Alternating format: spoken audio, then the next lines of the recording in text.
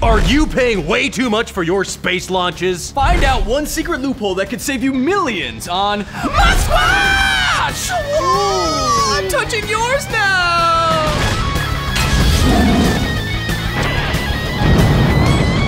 Scientists hate him!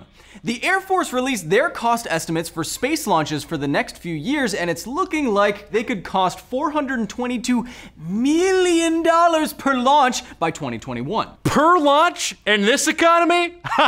Okay. Well, this is of course if the Air Force keeps all of their launches with the United Launch Alliance, which is a joint venture by Boeing and Lockheed that until recently held a monopoly on Air Force space launches. But if you're looking to find the best deal on savings when it comes to your satellite launches, look no further than Papa Muskum. Two of the recent launches SpaceX did for the Air Force cost a mere $86 and $96.5 million respectively, which is less. Now, Elon Musk took to Twitter saying, $300 million diff between SpaceX and Boeing / Lockheed exceeds AVG value of satellite. So flying with SpaceX means satellite is basically free. Basically free. Smash that RT button, fam. We can see the infomercial right now. Fly with SpaceX and we'll throw in a satellite for free and just pay the shipping and handling, which is substantial. But wait, there's one more thing. We'll also throw in this extra large black t-shirt that says SpaceX. And it's only 17,000 easy payments of $19.95. And if you call right now, we'll throw in the 6 CD set of the sounds of Elon. That's me, Musk music, baby. What is it? Give me the chorus line from one Elon Musk song. My name's Elon, and I'm here to say there's venomous bats. Get out of my way. Driving Teslas, y'all. Honk, honk, real smooth. Elon's going in your Hyperloop tube. Ha ha ha ha. Elon? Oh, wow. I thought, wow. Did you black out? Are you all right? Where are we? And in other budget-related news, NASA is shutting down its asteroid redirect mission, also called ARM. Oh, it is? Yeah. Oh. Now, the point of the ARM mission was to grab a piece of an asteroid and park it in lunar orbit to use it for science stuff. Nice, bro. Now, NASA is no longer gonna undertake this mission due to a lack of funding, what scientists call having no money.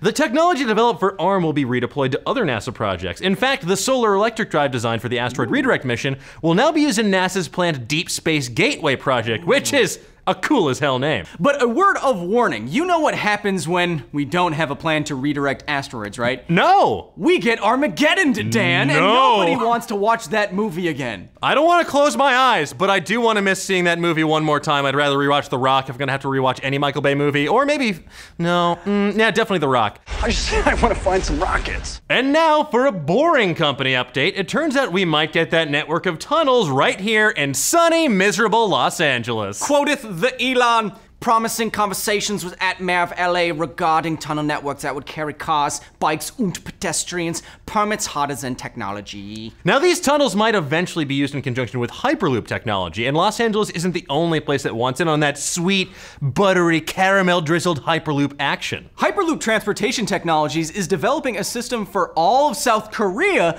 that could make a trip from Seoul to Busan in only 20 minutes. Whoa, whoa, whoa. Which, if you don't know either of those names or how far they are away, it's longer than 20 minutes. It's impressive. This system would kind of... It would ruin the movie Train to Busan. It would. It would be a short film instead of the best film. And finally, we have another record set by Tesla. A Model S100D owner completed the longest trip driven on a single charge, coming in at a cool 901.2 kilometers, or about 560 miles for us dumbass Americans. This practice is called hypermiling, where motorists attempt to drive as efficiently as possible, usually at lower speeds and adjusting cruise control and looking out for hills and dips and being all around really annoying to drive next to, near, in front of, or behind. So this is just like douchey tantric driving. Now we all know that Papa Elon lives in the fast lane, but he recently tweeted about the Model S's record, declaring, over 1,000 kilometers should be possible in 100D with the right tires. Dad? Oh. So, I know. You're getting really good at that. Well, he's our father. The DNA's there. Yeah. Hypermilers of the world, you heard them.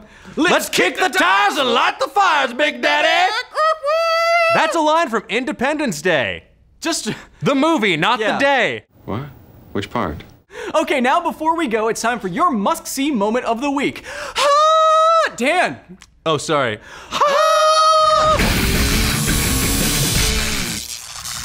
Folks, it happened.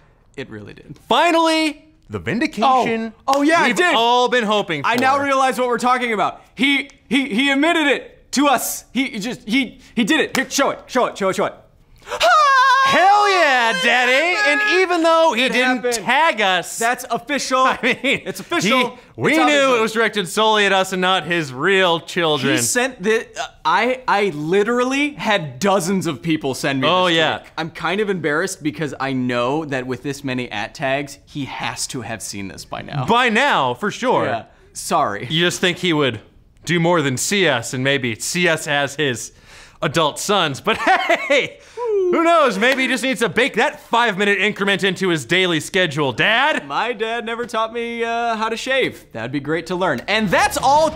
Oh man, that's a little bit further than I wanted to go. And that's all the time we have for this episode of Muskwatch. Perfectly coordinating our buys perfectly is my greatest joy. Bye. Daniel Casey.